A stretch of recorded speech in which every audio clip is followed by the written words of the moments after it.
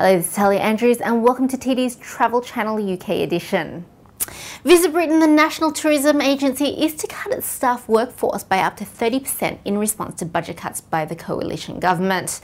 Up to 70 posts in areas such as finance, IT, HR and communications will face the axe in a bid to address the 34% cut to Visit Britain's budget announced in October last year. Other changes will include reducing functions, activity and the number of international markets in which Visit Britain has a presence, which will fall from 35 to only 21. TripAdvisor has revealed that Tunisia has seen a 19% uplift in online traffic. The Foreign Office lifted its warning against all non-essential travel to the country last week, which has stimulated traveller interest in the region once again. Of the 3,000 TripAdvisor users surveyed in the 4 days following the FCO stance, nearly 1 in 5 were interested in returning to the North African country.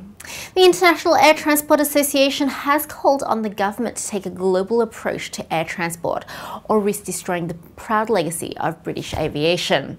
In a speech to the Aviation Club in London, Giovanni Bassani, Director General and CEO of IATA, urged Britain to be more competitive in the market as air travel provided critical global connectivity.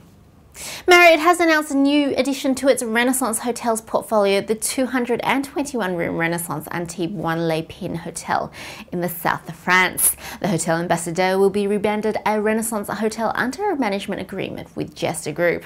The new property will join the soon-to-open JW Marriott Hotel Cannes as Marriott continues to grow its presence on France's famed Côte d'Azur.